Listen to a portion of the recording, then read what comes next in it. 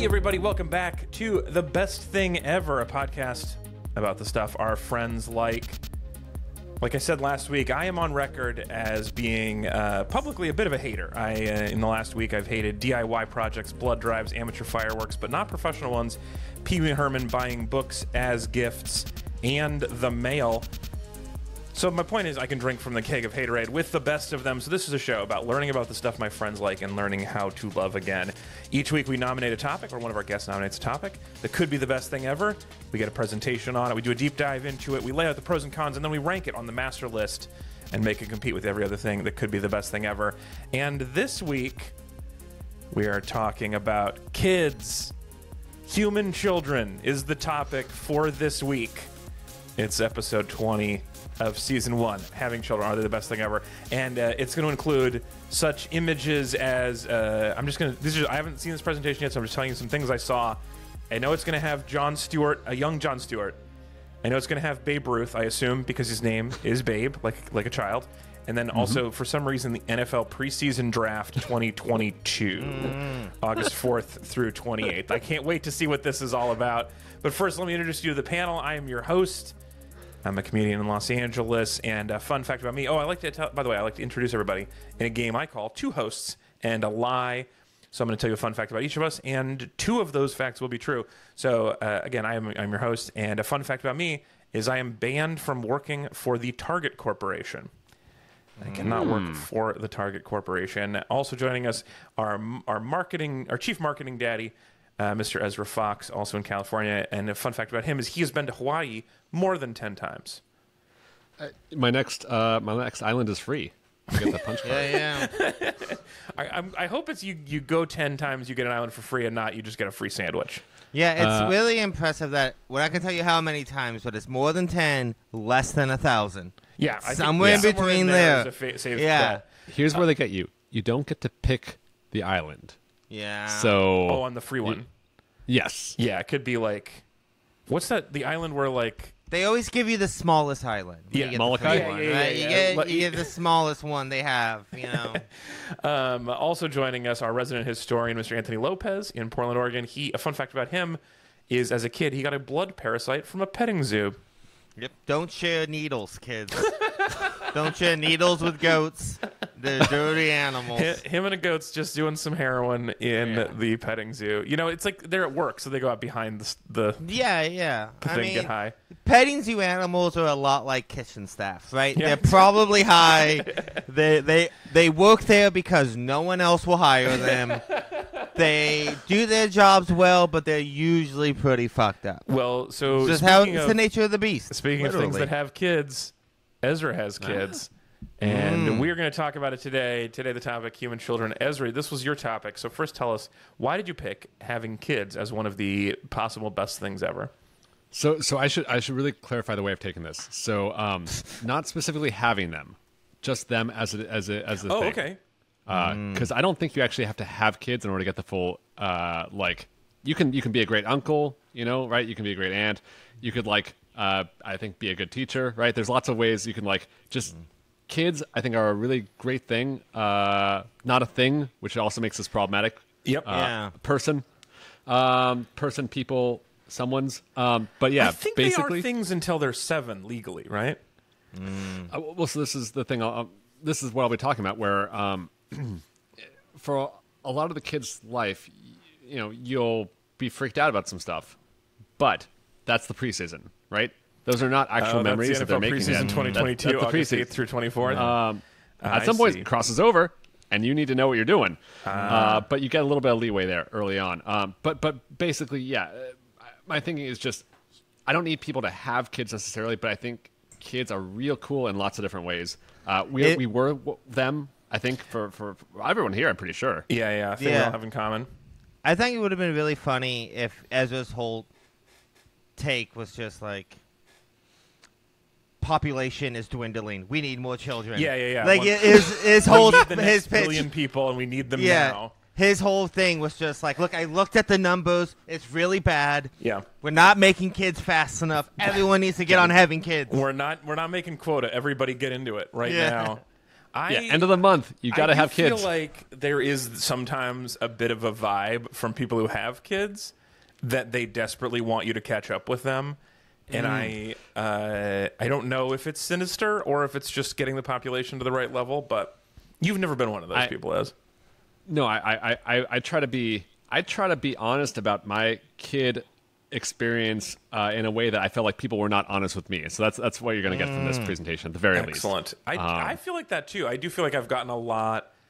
I mean, most of my vision of what having kids will be like is based on you and your take on it. Oh no, it has the right amount of sadness to be plausible.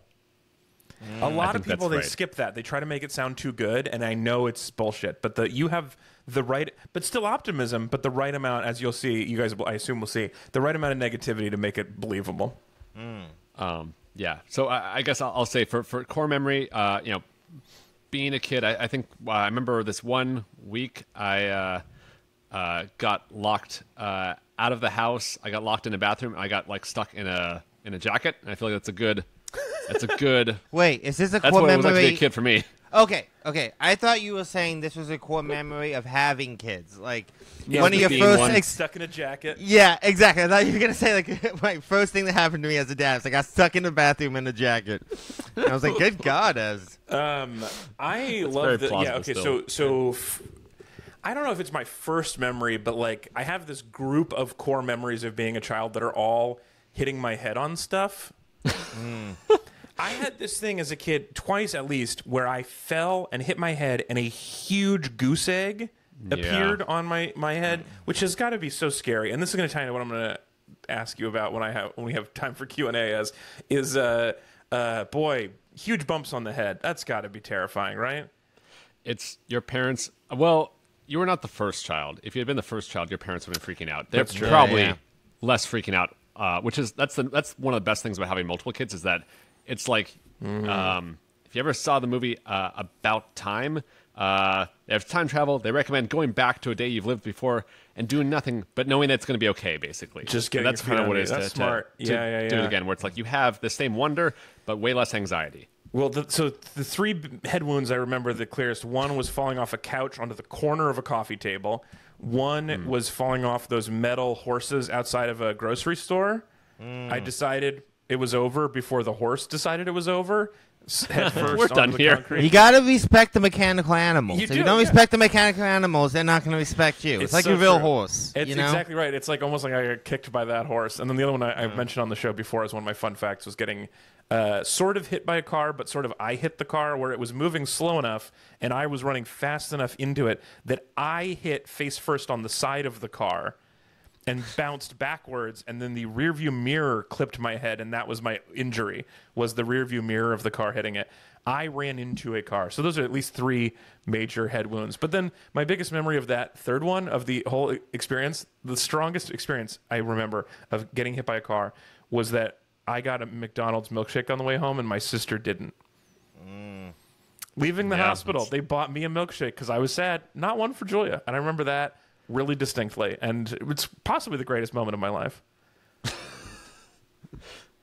Anthony, what do you know about being a kid? I don't really remember anything until I was like 12 years old. It's like my first memory. I have a very bad memory of my childhood. If we're just talking about incidents and sort of like horrific violence inflicted on children, I get a lot. I got a lot of that. I remember. This didn't happen to me, but To be clear, I was inflicting all that violence on myself as a child, Yeah, I remember when I was like, speaking of just scary things that, as somebody who's going to be a father soon, this memory I've been thinking about a lot. Is when I was like, I don't know, probably 5 or 6, me and a neighbor kid were racing our bikes down a hill. And he took the lead in front of me, and I was like really upset that he got in front of me. And then immediately a truck pulled out with a ladder hanging off the back. No! And like out of a Looney Tune. Yes! The ladder went right in front of his face. And like, I remember him staying still and the bike continuing to go down the hill. No. But I remember Please like tell me he's okay now. yeah, he was okay. It was the first time I ever saw someone put teeth in milk. to like keep them good so they can get the teeth put back in the kid's head because he got a bunch of teeth knocked out. But I remember one that was a good lesson because it taught me like sometimes second place is awesome. Right? Sometimes you want to be in second place. That's so true. You know, it's a real like first guy through the. First guy through the door gets shot, right? Yeah, like second so, mouse like gets the cheese every time. Yeah, I think that the thing that I want us to take away from this is generally the world is on a physics level not super kind to kids. I think is that's the one thing that is. But like, at the they same gotta time, learn they bounce how back this easily. universe works. It's not great. yeah, kids have a leg up on physics because they're made of rubber Yeah. and they just bounce. I mean, oh man, I just thought of another head trauma. I think this explains a lot of what I am. But so my neighbor Thomas, his dad bought his older brother boxing gloves for a birthday, and what he decided he really wanted for his Hey, birthday, how old are we talking here? Like, So we were probably 10. His brother was like 15. So his Okay. brother and his brother's girlfriend decide what they really want for this gift is to give the gloves to his younger brother and his younger brother's friend and to have them fight in front of him. nice. So me and the other 10-year-old are boxing, and all I remember, this is the only time I've ever boxed, I remember being like, okay, he just left himself wide open. This is my shot. And I went to go with everything, and then I remember waking up on the floor. So at some point, I thought I had him good, and he knocked me clean out. Yeah. And I remember his brother and his brother's girlfriend nowhere to be found. Yeah. I got knocked out, and they left town, just bailed. I mean, maybe there was like 2 hours they tried to wake you, and they're like, you know what? Yeah. Can't No, be no, here. no, I we can't- cannot be responsible. He's just sleeping. Oh man.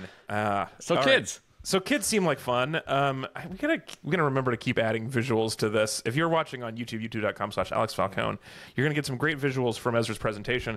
We left the core memory blank, so should really have added some images of head trauma. In honor of the concussions that Alex has sustained. Yeah. There's nothing there. I mean, that's what it is. It's really having kids is just us wondering how many concussions a brain can take. And at least in my case, the answer is that's at actually- least 3. But that I think that actually is a really good point about the interesting thing about having kids. Also, like so being a kid, definitely it's fuzzy, right? Lots of those years we don't remember. Those preseason years didn't count. A lot of injuries, and then also the weird thing is, having them. It gets real blurry. Also, I think there's good reasons for that. Where it's like you probably wouldn't want to keep on reliving this if you knew what you were getting into always. And so yeah. For the population to keep on growing, I think you kind of have to forget some stuff. I think that's exactly right. That's a very good point. That it's for very different reasons. A lot of blurry time. Yeah, I mean your brain is looking out for you. You know what I mean? And sometimes your brain is just like, you know what? I don't need to retain any of this. This is all bad. Yeah. Let's just shut it down. No memories of this. I don't know why you guys don't have nearly as many head injuries to talk about. I mean, ours may have just been so complete that we really don't have them in our memories. But I don't. I have like a couple. Like I fell out of a treehouse. My mom caught me. I fell out of a olive tree. My mom did not catch me that time. I fell off a rocking chair. I hit my head on a fireplace. I mean, there's So some your things. mom's 1 for 3 on catching. Yeah, that's pretty good. I mean, See, she's Babe I'm Ruth, just you know. Defensive. I hurt my legs a lot as a kid. Like I broke my legs a few times, and that so I was like the opposite head. I kept my head safe. I hurt my feet. That was my Okay. head. Yeah. That's I mean, those That's the feel better. opposite. It Yeah, does exactly. seem like structurally you're built for your feet to be first towards danger and your head to be last. But I guess I lean forward when I do activities. Yeah, you're like the gonzo of all of us. You're just launching out of a rocket head first All into the stuff, time. you All know? right, let's yeah. let's find out more about human children from Ezra. Ezra, it is time for the deep dive, and let me pretend I had this queued up all on. Press it. The deep dive into human children.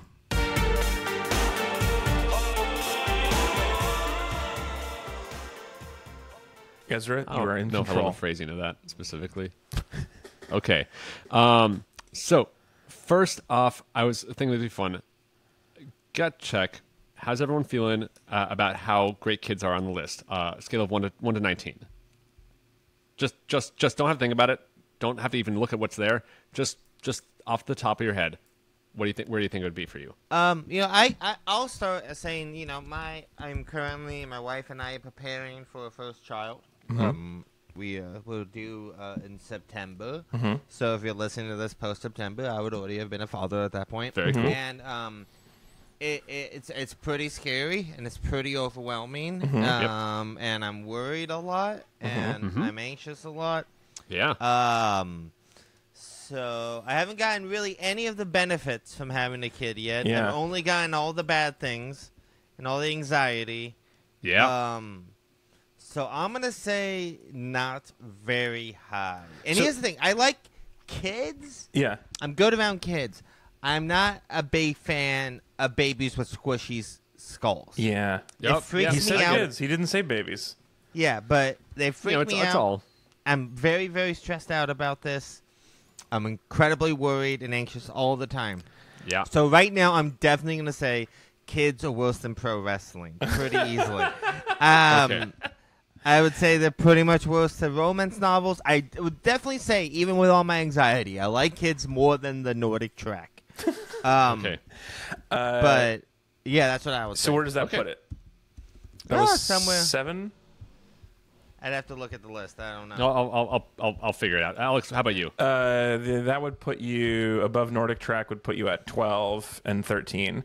That's actually exactly what I was going to say. I was going to say 13 because not quite as good as fresh bread. I really like fresh bread. 13s. Yeah, I think that's a fine baseline. Because here's the thing, I like to measure things. There's like our growth chart. So that's our starting point. 13. Can we beat it? Let's see if I can make you like kids a little better by the end of this. Yeah. First, what are kids not? So they are not you, which I think is actually pretty important. They're not you in the past, I want to say specifically, because I think a lot of times I'd be like, hey, I want to give my kid the childhood I have, which is not possible because that was in the 80s. Yeah. And that doesn't exist anymore. Right, And they're yeah. not me. Right. They don't have my parents. Yeah. In fact, the only thing we really know about them is they're just straight up new, right? They have not existed before. So we don't really have a great handbook for them specifically because this is the first second of them being alive, which is pretty wild. That I buy the first one for sure. The second one I'm a little rougher on. They've because you know how we were always like, snowflakes are infinitely different. There's never been the same snowflake twice. And then later we ran some models and we were like, well, we just didn't find any of the same. And we used to be like, fingerprints are like a perfectly unique. No one has the same fingerprints. And then we've had like multiple cases where the wrong person was arrested because there's like 8 people with every fingerprint. Like, how do we know this kid's never existed? Okay, I guess you'd have to ask everyone.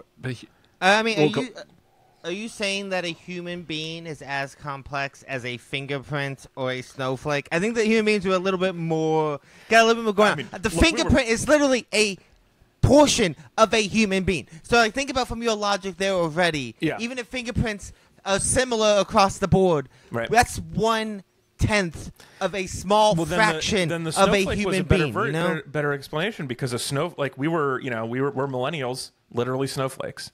So yeah, I disagree in the sense that, look, my kid is going to love everything I love. I'm going to force all the media I love down their fucking stupid little throats. Yeah. I'm going to make sure that they are fucking little me's. That's what I'm going to do with my kid.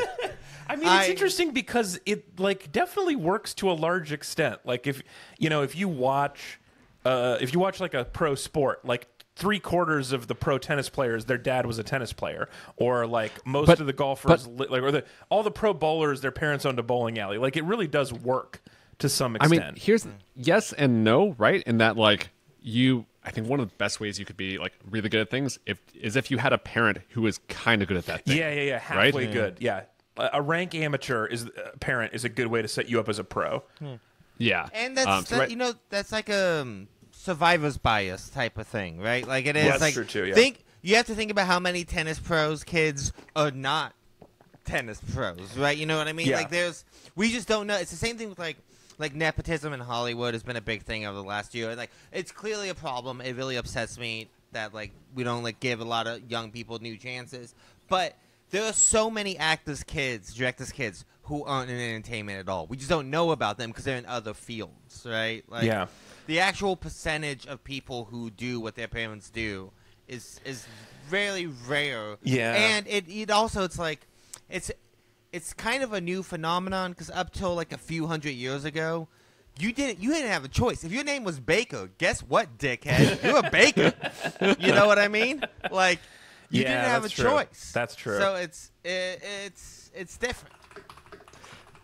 So I agree with all this. I think that when I say, I guess the other thing that's making it hard, not just that their new DNA stuff, and it's this family as a unit has never existed before, also, right? Like, and it's changed in kind of a whole long time. Yes, there's nepotism stuff's going on, but like this is like one moment in time, and also as soon as these are shapeshifters that we're talking about. Yeah. Like, not only do they actually literally grow, they figuratively grow real fast. So if you figured it out, they're different, right? They are not like that. These are Wordles over here, right? They are different every day. Yeah. And I want to kind of stress this because I think a lot of people have, if you choose not to have kids, you might feel like people are pressuring you to. Yeah. Kids, I don't think are fundamentally necessary for a good life. What I want to say is that, and in fact, I think they lead to, I think, definitely in lots of ways early on, at least, a much less happy life. But I think what things do, the thing that kids do is that, like, they upend all of your way of thinking about who you are and what existence is in a way that's really interesting and helpful. And if you can find that in any way, it is worthwhile. But I seem to have found it by having kids specifically. Yeah, but so are like also hobbies are good. Yeah, hobbies are also great. If you look, if knitting can upend your view of yourself and your place in the universe and like your life up until then, that's arguably a lot easier. Yeah. So find the thing that changes the way you think. Does not have to be a baby. Does not have to be a kid. Does not have to be your kid. You could just be a good uncle. For a frame device on this, I think it's important to remember that you also had children like fairly early on, and like as we discussed last week, you met your wife when she was 14, and so you started, as was I, pretty soon. So how old were you when you had your first kid? So we were 29. 29. Okay, that's that's early like, for now, not early for like 10, exactly 20 years ago. This was we were first in our friend group, basically. Yeah. And so, I've had the last I remember that 9 years to sort of think about this. So I'd like to, if I can, kind of present my Laws of Kids, which is, a series of loosely held contradictory ideas brought to you by Kia.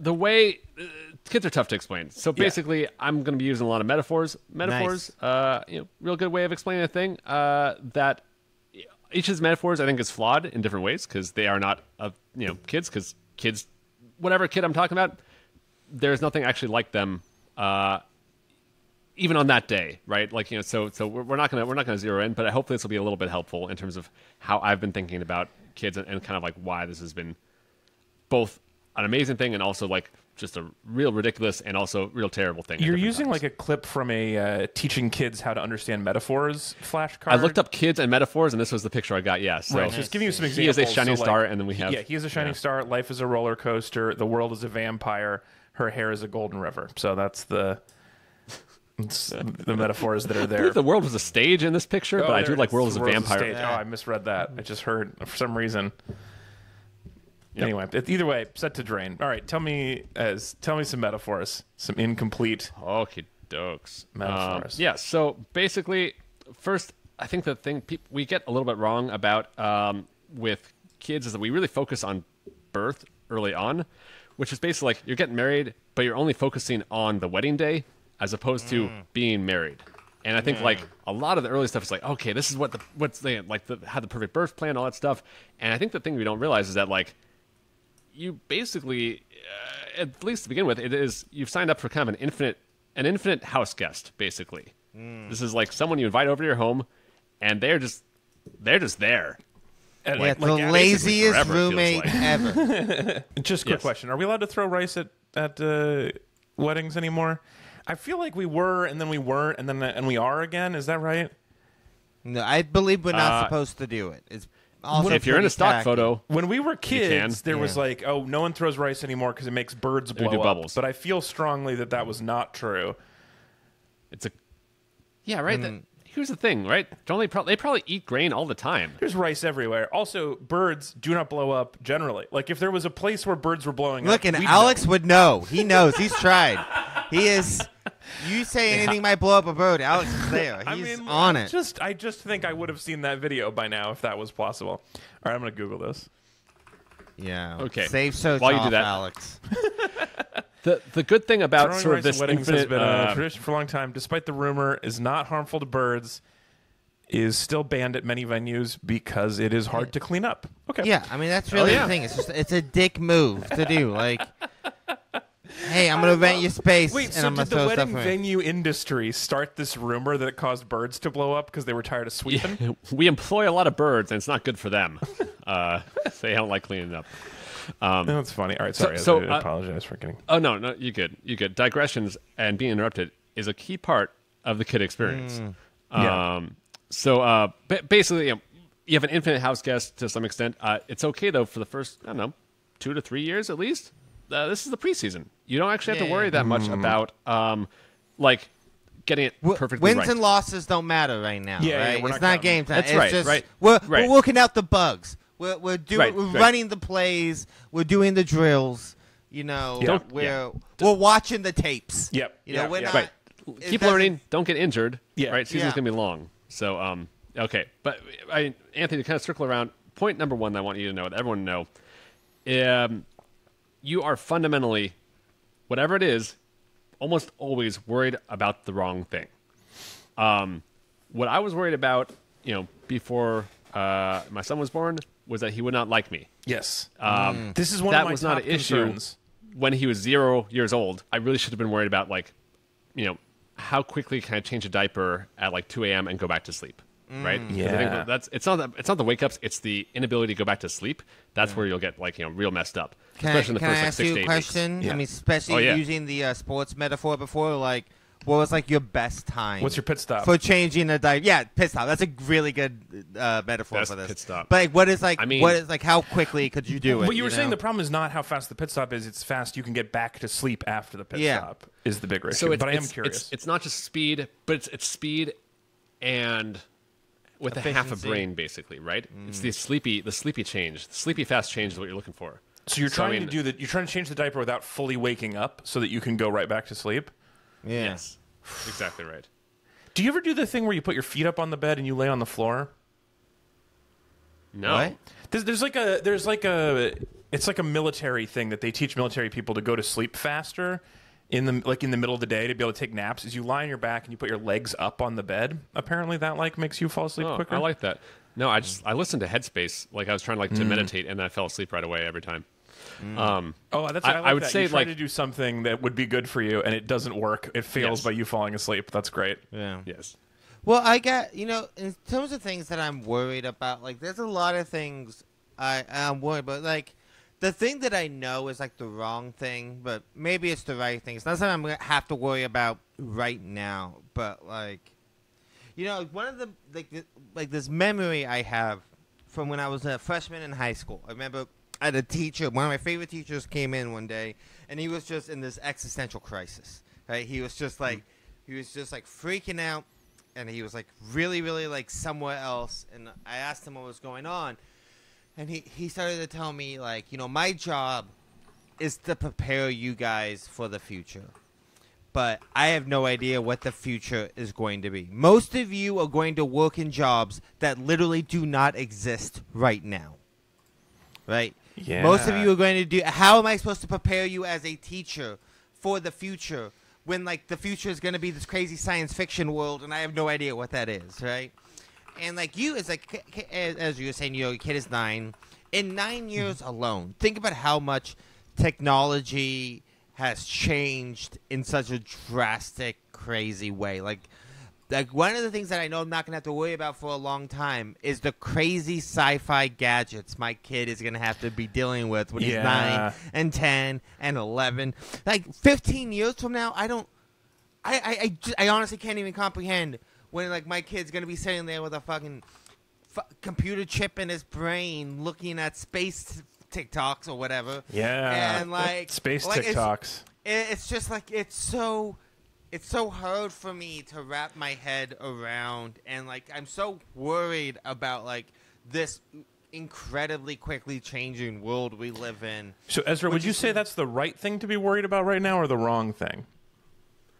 No, I mean it's the kind of thing where it's like this is such a wide variance kind of future that's like that's not going to help us any. Yeah. Right. Like the like right. It's like, like, or rather, I guess the things that the only if you don't know which way it's going to go, you go back to like okay, what is maybe like what was still maybe a helpful thing to teach a kid, 100 years ago that could still be useful 100 years from now. How to change right? a Where horse. it's like okay, at some point, right?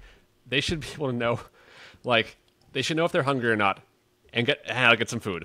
Right? Like, basically, can they know in their own mind, I guess, at the very least. The thing we're working on right now with Caleb is, like, can you stop playing video games when you know you've had enough? Right? And so, like, I don't care, like, what the thing is you're going to be addicted to in the future. Can you figure out, like, how to say no, like, at the point before it's too much, right? Yeah, like, can you figure out that thing? And that's, like, that is a helpful skill. First of all, I never learned that. I turned out fine. Second of all, how are you going to teach them how to feed themselves if in the future they're going to use their brain chip to get space food? Yeah. I mean, then I'll just teach them to read the manual. That's always helpful. Oh, that's smart. Okay, that's It's really usually smart. a manual. I like it. Good. Yeah. I realized I'm going to not actually say what number these are so you can cut them out if it doesn't work. The next one up, Babe Ruth. Yes, Babe, like baby is in the name. But I think Babe Ruth is a great example because Babe Ruth hit 714 home runs, struck out 1,330 times. Boo, okay? what a loser. So here's the thing. Imagine Babe Ruth is your kid, okay? And sometimes Babe Ruth's going to hit a home run. Sometimes, probably 2/3 of the time, Babe Ruth is going to poop himself, right? Right. Just goes up to tries to swing the bat drinking instead of too hitting a much, home run. man. Just straight up poops himself. So I'm looking at this picture or of Babe equivalent. Ruth you've selected, and I will just say one of the reasons he struck out so many times is he's holding too many bats.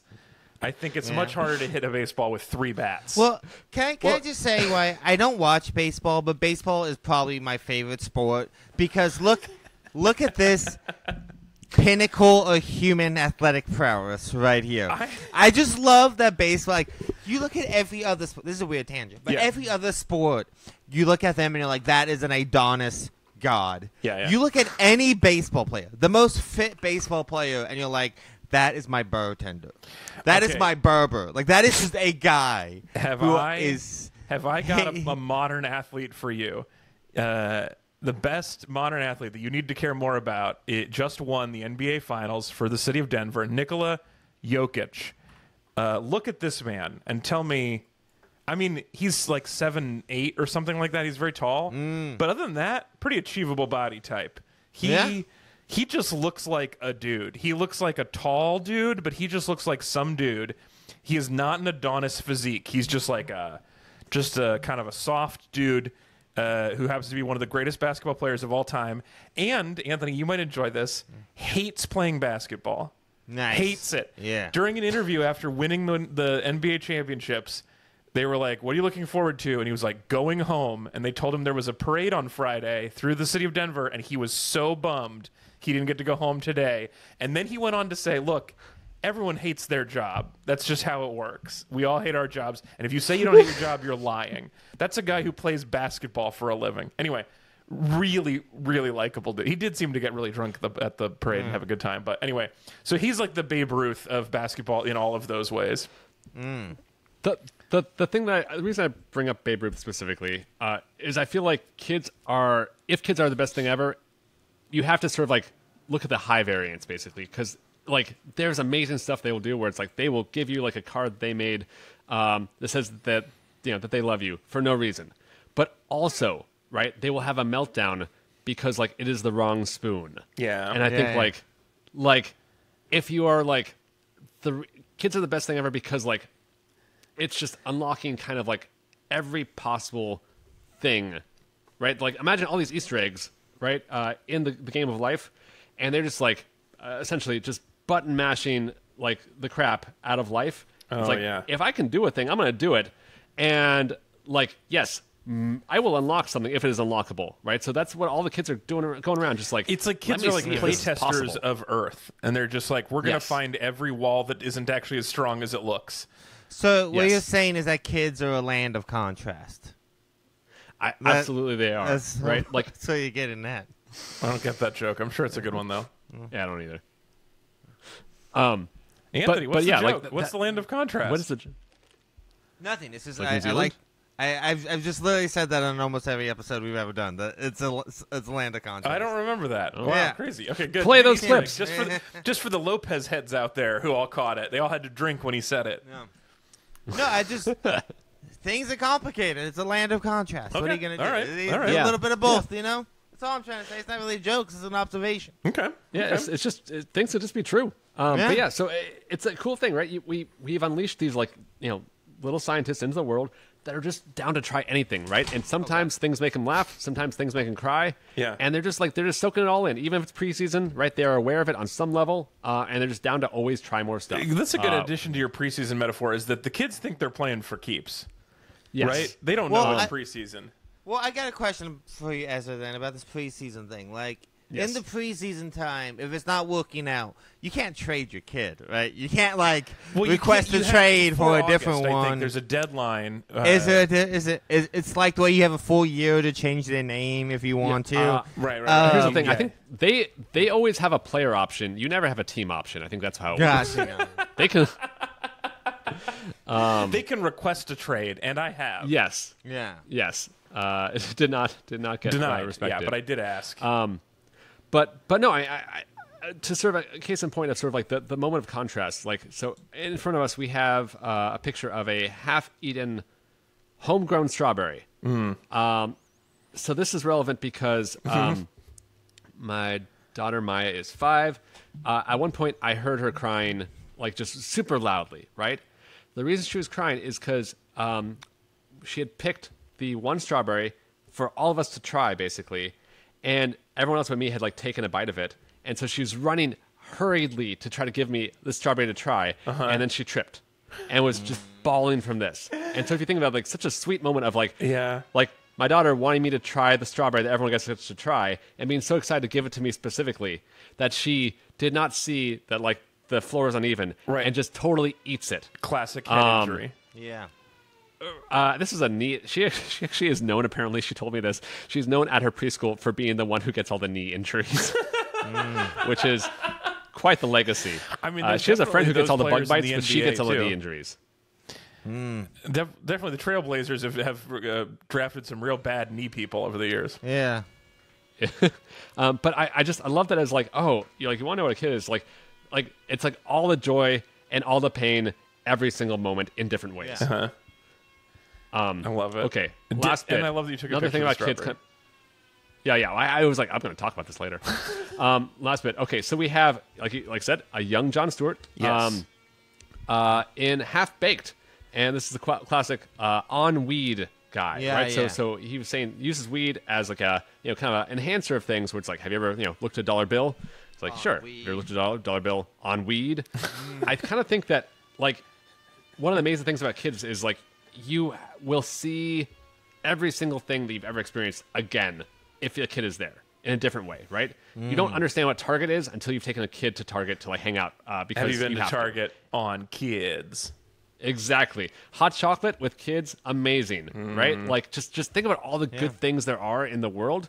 Like you get to like I get to show someone like the Beatles the first time, the Matrix the first time, like gummy bears. A lot of good stuff in the world. It's amazing. And like you don't want to show your kids Harmony Korine's Kids, though. You don't want to watch that movie with your kids. No.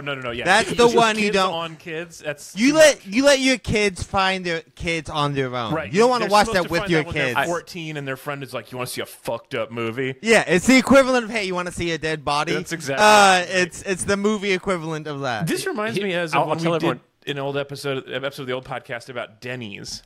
And all of us were like, I guess we had an okay time. And you're like, dude, you got to go to Denny's with kids. No, absolutely, it was so much better. And also, I want to let everyone know that my shorthand for not watching a movie is that if Anthony has brought up the director by name, and I don't know I haven't heard them, and I can't spell it, I was like, this is not going to be a movie I will like. I'm pretty sure. Like, this is going to be a bad time. Oh, you're not familiar with the movie Kids? Definitely not a kid-friendly thing. Oh God, Ez, I'm pretty sure everyone I know saw it at some point in their teenage years. And the introduction was somebody saying, "Do you want to see a fucked up movie?" It's Harmony Korine, the guy I don't did think I like want Spring Breakers and stuff. He has a very specific style that he makes of movies. He's an interesting guy. It does make you not want to have kids, I think. Yeah.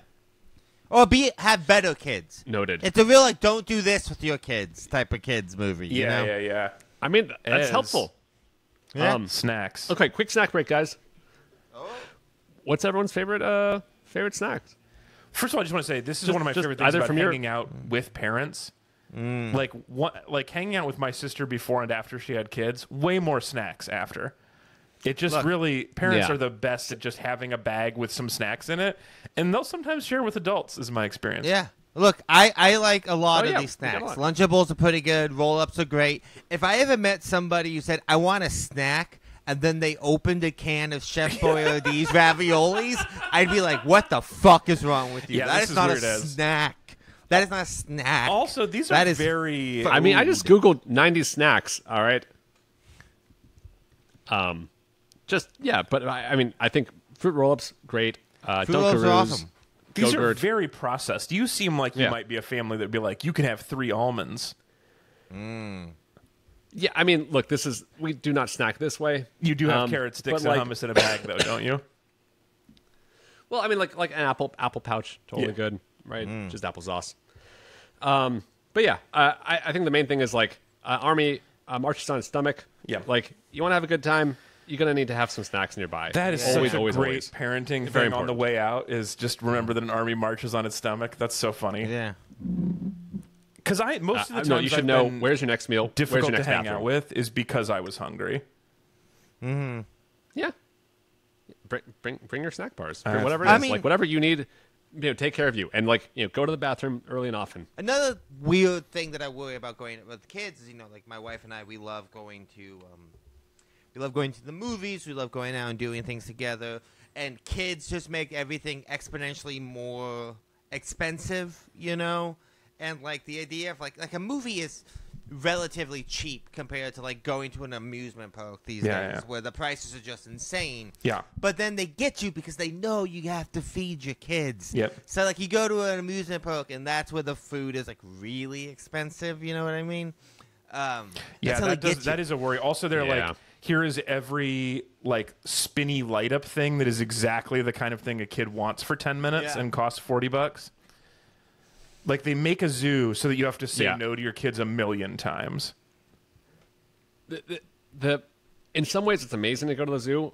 It's really basically the thing about having a kid is you really have to understand what would it be like to make this one decision that I just made 1,000 times. And if that sounds exhausting, it's not the right decision.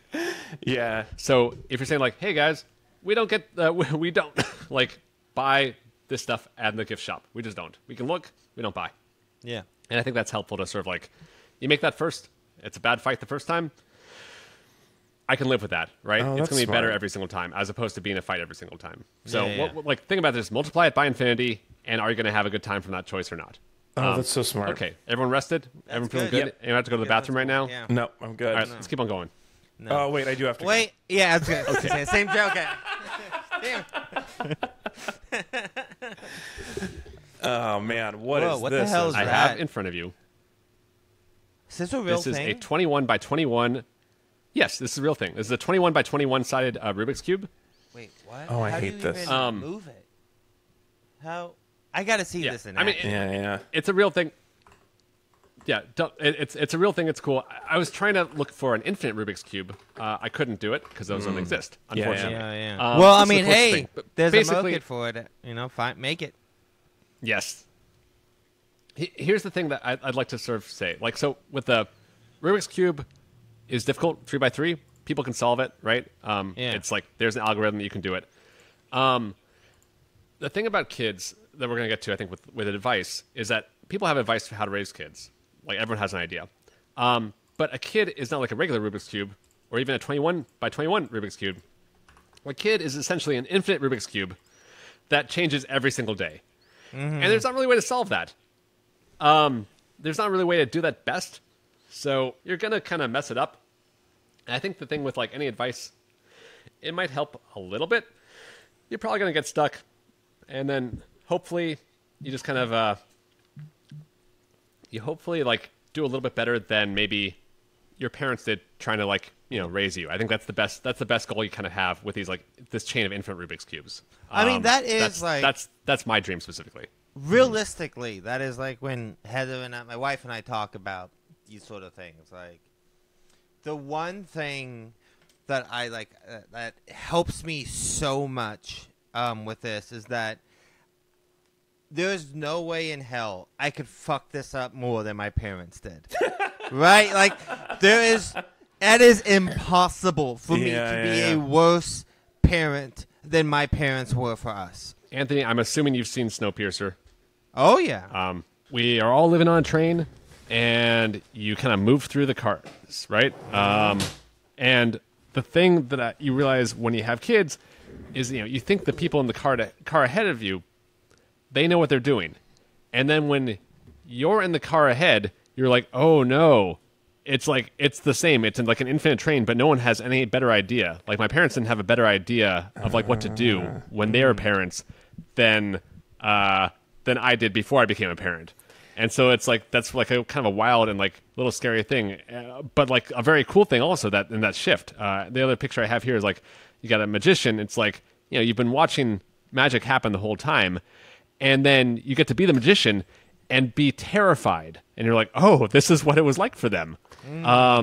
It's not that there's like a different kind of person. It's just you. You just got a promotion to middle manager that you maybe did not realize you were ready for. And you're like now kind of co-signing all these really bad things in Earth that you're like, oh, I guess I have to tell you about this, which is not great. I was like, this is a thing that humans do. That's real bad. And then we just have to. Hopefully, you'll figure this one out. We haven't figured this one out yet, but maybe you'll be better. And I love this like kind of mix of terror and optimism, I guess. Yeah. What is the worst news you've had to break to your kids about, like, not like personal news, but just like a concept like war, right? Or like, this like is kind of a bummer and too not heavy. Real, Well, they always knew Santa's wasn't real because we're Jewish. Okay. That's fine. Here is I think the answer that I feel comfortable giving on this one, which is that when I had to tell them about the prequels for Star Wars, that was a rough one. So how this series you like is perfect and you've enjoyed every moment of it. I have terrible news. Well, and then later when episode 9 came out, that was another one where it's like, but don't worry, guys. I think that the next series might be good. And there's like, oh, well, actually, yeah, you know what? Again. I kind of wish this one didn't exist also. So I just want to go. Yeah, there's one time where actually this is an interesting thing where it's like there's a time in every parent's life when they try to protect their kids from all the bads of the world, and at some point they want to watch the prequels, and you're like, I guess I can't protect them from everything. Yeah, you can't. But I mean, the thing is, the prequels at school, The thing is, fucking kids love the prequels. I know right? that's the other that's thing. the thing. It's like that's why like the prequels have been reclaimed, and like I mean I've said this before on the show, but like modern Star Wars has made me appreciate the prequels in a whole new way. Like I would rather my kids watch the prequels than watch most of Disney Star Wars. Like I genuinely think the prequels at least will be like they have imagination. And they'll show my kids interesting things, not just show my kids the same exact shit they have already seen a million times from watching the originals. You know what I mean? If you have a 10-year-old boy that wants to go watch pod racing, fucking do it. Like, gonna have a great time. And I will say this is the on weed kind of thing where it's like, have you watched the prequels with a kid? Is way more fun for sure. Yeah. I just want to say really quick before because we have to move on, but I want to say. Before we miss it, Snowpiercer, other way that this is a good analogy, a good metaphor, sometimes kids' hands are very useful because they're so small. Yeah? I don't know if that should You don't be your remember that part? takeaway. I don't want to spoil the ending of Snowpiercer, but kids have these little tiny hands that are really useful. Yeah. Great. All right, Ez, what else is on here? I mean, Oh, and I also think really quick, I that's- wanted to say that you the know what? 21 by 21 Rubik's Cube costs $1,000. Makes sense. It looks like $1,000 worth of engineering. It does look like a lot of engineering. I mean, per cube, that's a good price, I think, for Yeah. each individual one.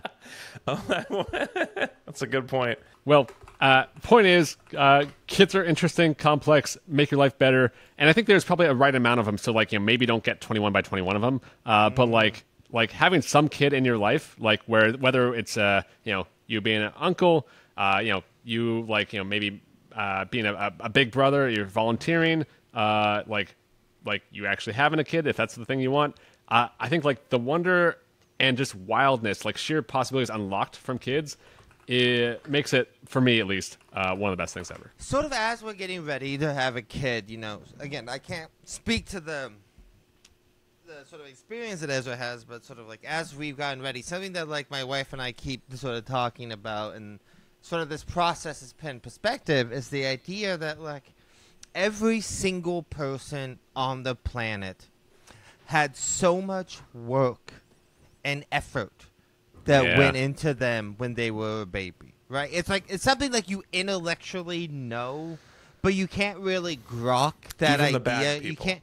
Yeah, but Yes. even, regardless, even the people you never see, the people we don't care about as a society on the fringes, Right. the most successful people, whatever. The minor Every characters. single person who has ever lived. Do you this feel like some of notion- that effort, though, was like wasted? Because a lot of those people I never see. Like, they're not even that important. I Not mean, well rendered for you. Exactly. Yeah, they're like, it only renders the ones in front of me. Well, Alex, you also believe that like when people aren't around, they don't exist, right? Like, Yeah, of you, course. You're Well, very they solipsistic need to be that way. imagined by me in order to have existence. It's a Yeah, classic Berkeley philosophy. Yeah. And then the other sort of thing that I've been thinking about a lot is sort of watching as I've watched my wife go through this is like again kind of like what I was talking about at the beginning of like these quiverful families. Oh, yeah. Right? These families Oh. that are like obsessed with having as many children as they can. Right, that's why And, Ezra was like, doing this presentation. Yeah, and this like this notion is like, especially what we're kind of seeing in this very gross way. There's like this sort of like weird crypto fascist family that's obsessed with like breeding genetically superior kids and having a lot of them that keeps getting like stories published about them. You know? And it's just like it kind of goes into the thing of like what kids aren't and kind of like what is like a weird Arrows reason for to have Jesus, kids. you're saying, is one of the things Yeah. kids aren't?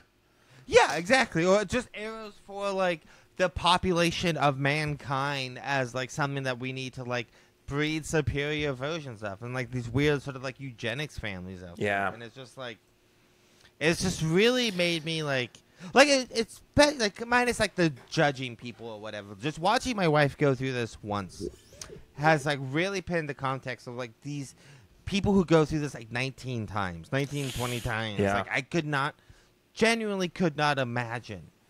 That's crazy. That it's unbelievable. Ezra, you got some TV suggestions before we go? I mean, mainly I'll say you're looking for TV that you can watch and not feel bad afterwards. So I always recommend Sesame Street, Storybots, Daniel Tiger, Archibald's Next Big Thing. Gravity Falls is like a great one where it's like for an older crowd.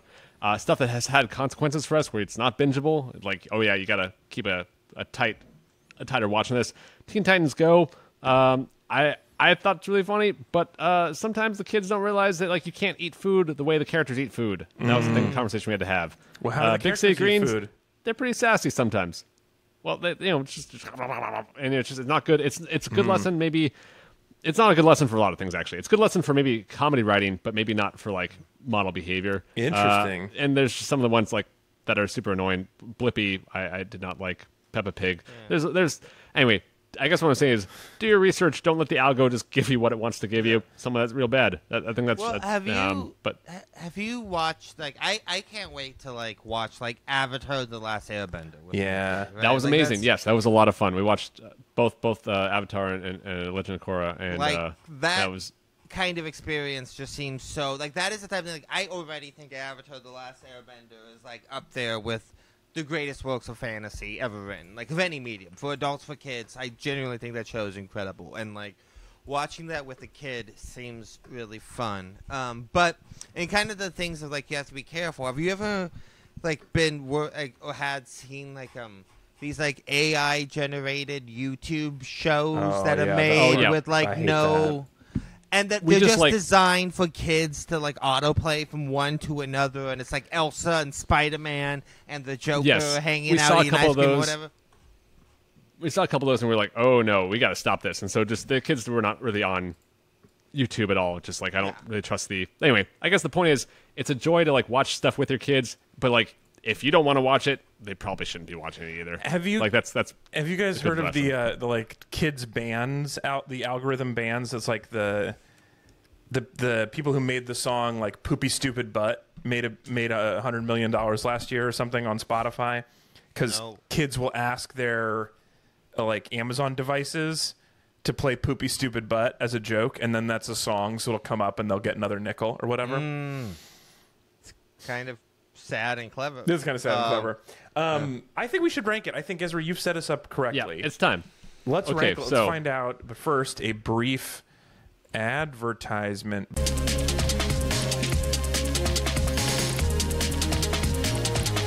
This show is brought to you, as always, by our Patreons, our wonderful besties over at patreon.com/BTEpod. That's patreon.com/BTEpod, where you can get great things. You can get imaginary things, like we can say thank you, and you can get physical things like shirts and mugs. And I think I'll make a mug that says "Human children are the best thing ever," because I think that would be a funny thing to sell. And you could get that by becoming a bestie at a certain level. I don't remember what level, 10, I think, at the founder level. Anyway, we really appreciate everybody who supports the show. Patreon.com/BTEpod. So, Ezra. Yes. I want to start off with a question for you. So you have two kids. Yes. 9 and how old? 5. 5, okay. Just those 9 to 5 kids. If you had to divide them into like a 1 to 2, 2 to 4, 5 to 6, whatever, would you say certain ages are better than the others? Like, what age range would you rate between the highest? Two, which do you prefer? Well, yeah, they do ask you to rate them, like where it's like, which one do you like more? Which, do they? I would say. Oh yeah, absolutely. Don't ask a question you don't want the answer to. Kids. No. That's a trap. Obviously, that's a trap. Do not answer, and also like it's not a thing you really can think. You don't really have. For me, at least, I do not have favorites because I both like infinitely love and also am infinitely exhausted by my kids at all times. I'd say, and so it's just like it's all things all the time. But in terms of best time, like I think actually it's a thing where people have their own preferences and they're all kind of like reasonable. So there's not like I think I liked. I don't think anyone's favorite time is like the first 8 weeks because that's just real brutal. So that's at least a thing that I'd say like that one's bad for the most part. At least it has some cool things, but like also like not anyone's favorite. After, no man, I think in that 2 to 4 range like gets pretty cool. Like I think 4 is like probably a part where it's like that's where it starts getting a little bit easier. And you get some real cool stuff from there on, but like it generally gets so far. At least the arc is. I think it just keeps on getting better fundamentally. Like at least like for now, it's like this is a good upward trajectory. But there is like a point like 13 where it's just all downhill. I mean, again, people say this for sure, but also like I didn't get into the advice section of it, but it's like everything you ever hear about kids, there's an equal and opposite bit of advice about it, where it's like some people really can dig that time. For example, and it just really, really varies. You haven't heard any of your kids be like, "God, Dad." Yeah, not that hasn't happened yet. Well, no, there's sass in all kinds of ways, but there's also so much like overwhelming love. So it's just it's all of it all the time. Where it's my will be like, "I never want to be your daughter again," and then like maybe like sort of like a half an hour later, be like. Never leave me. I love you so much. Yeah. And like it's all the things. And how do you decide between which of those two things you're going to do? Right. You know what? I was like, you know what? We'll have a snack. We'll circle back around. And let's just have a nice cold can of SpaghettiOs and Yes, then go back to work. Your cold SpaghettiOs. Okay, so we have to rank this 1 to 19. We already had some pre-rankings. I am assuming we've not gotten worse. Although I'm going to say, Ezra, not that you have not done an impeccable job. It's a really interesting presentation, and I do love the way you talk about parenting.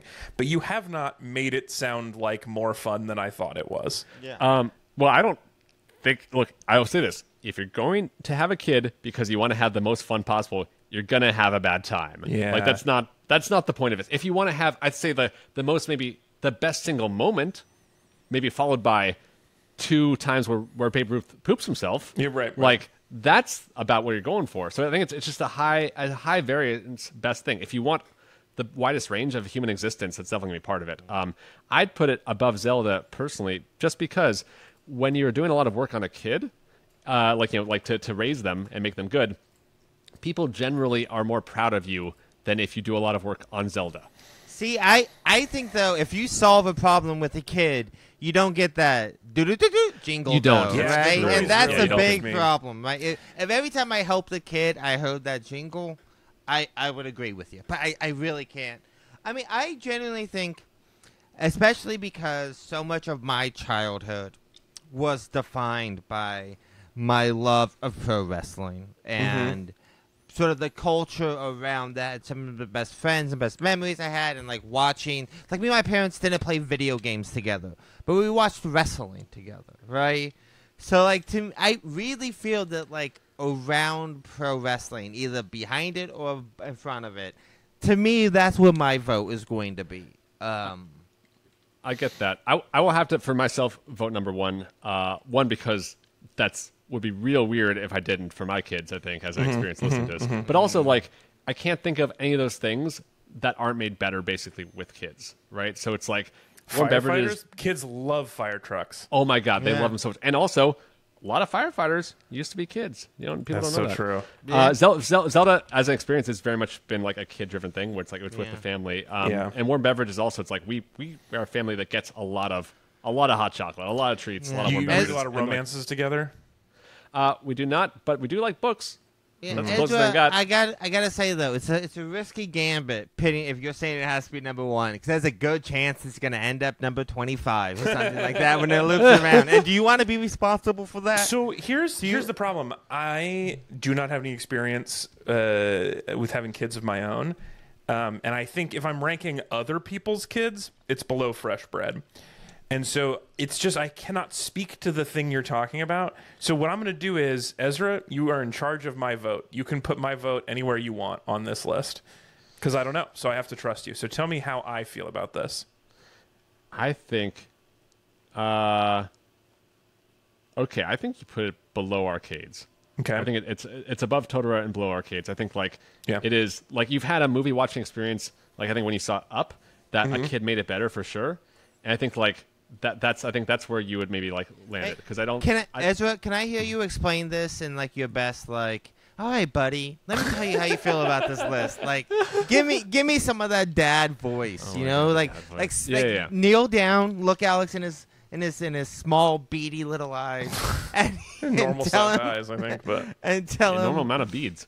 Yeah, tell him like, hey, buddy, come on. Let me tell you where I think it should be. So here's actually the weirdest thing about like current models of parenting is that you don't really actually have to tell kids what to think. It's weird. You don't really give them your own ideas. You'd be like, I'd be like, so Alex, I don't know, like when you check inside your body, how does it feel to put it at number 5?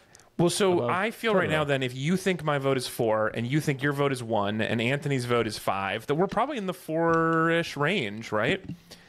I think that averages out pretty well. I think 4 or 5, so it's above or below arcades. Anthony, final vote. You get the last chance. See, I almost feel like I like the kids in My Neighbor Totoro more than almost any kid I've ever met in real life.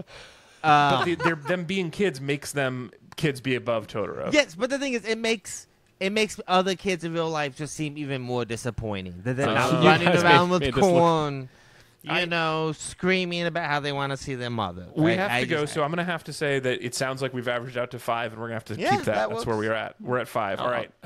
We have quick minutes to get out of here.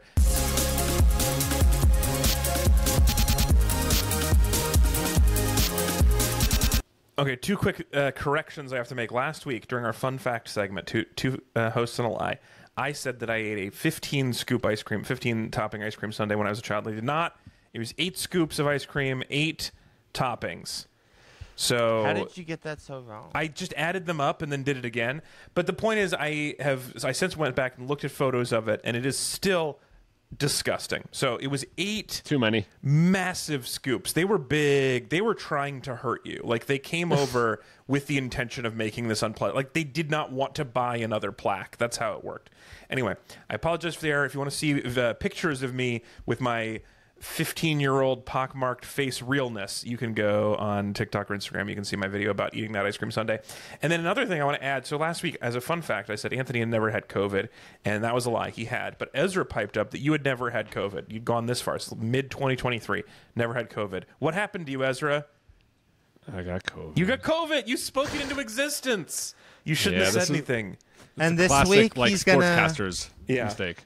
This week he's gonna get a blood parasite from an petting zoo. Wait. Oh, we haven't got. I could have had blood but parasites also, before. It's fine. That is plausible. Also coming up next week. So those are the corrections. Next week on the show, we're going to be talking about Star Wars. So it came up a little bit here. We're going to be talking about all of Star Wars. So this was our drawing winner, Laura, who participated in the listener survey. Name was drawn from the hat that prefers Anthony, and as the prize, chose to choose a topic for us to talk about. So next week, we're going to talk about Laura's topic, Star Wars. And Laura says this: there are very few people in the world that would say Star Wars is the best thing in their life, but there are millions that would state it is a very good thing.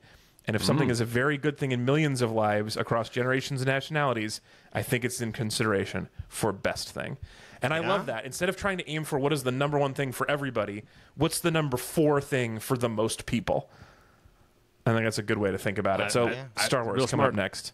I am very excited. I imagine I'll be taking the lead on that. I would love to hear your history of Star Wars, or even just like Star Wars facts I don't know. I think that would be great. There's a fascinating story behind the making of Star Wars. I can't wait. All right, that'll be next week. Let's go. That is it for our show.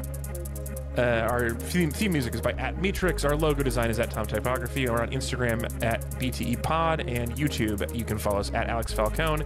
You can leave us a review on Apple Podcasts, an honest 5-star review, please. Also, you can email us mail@bestthingeverpodcast.com.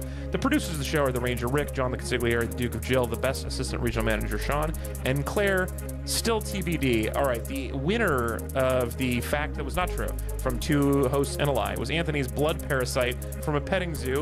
I just made that up. That's 2 weeks in a row I made up something about your health. Yeah, Ezra, watch out. I'm just saying. Anything that I say about Anthony happens to you the next day. So I don't love this. Yeah, this is a weird book.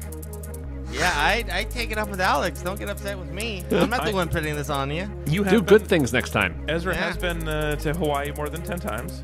Yeah. But less than 1,000. Yeah, next week, say Anthony just won $20 million in the lottery as the lie. Let's kind see of what balance happens. it out for Ezra. Come on. I can't wait. And then it is true that I'm not legally allowed to work for the Target Corporation. When I was 16, my first ever job was at Mervyn's, California, then owned by Target Corporation, now out of business, but Target owned them. And I left without giving a full 2 weeks notice. And on the way out, they were like, "You're never allowed to work for the Target Corporation." And it has never been a problem for me. It's not held me back once. I gotta say, the fact that it's legally, like the fact that the Senate passed the law about this specifically, is really fucked up. I mean, it's a binding. I don't know. Do they even still have a database of Mervyn's employees who left with only 10 days notice? No, yeah. I think you should give it a shot just to see what happens. I should apply for a Target job. I've been waiting for it. I want to be like successful enough that they're like offering to sponsor a podcast, and then they look into their employment history, like, oh, sorry, we can't. Turns out, we respect the Mervyn's law. You should do like an Andy Kaufman thing and just to work at Target for no good reason when you don't need to once you get famous. That's a good idea. All right, my name is Alex. You can find more about me on TikTok @Alex_Falcone. Ezra can be found on his newsletter, Delete This Newsletter, at Substack.com. Ezra, anybody to thank? Yeah, my kids, Caleb and Maya. A lot of good years, a lot of research, very helpful, lots of love. Yeah, 10 years of research with Caleb, and that's really impressive dedication for him. And Anthony, thank you for joining us. Good luck on your being a parent. Yeah, you know, my wife and I have done equal amount of work at this point in having the kid.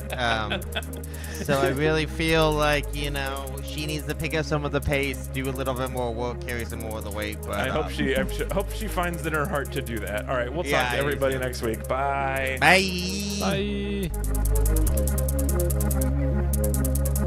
Bye.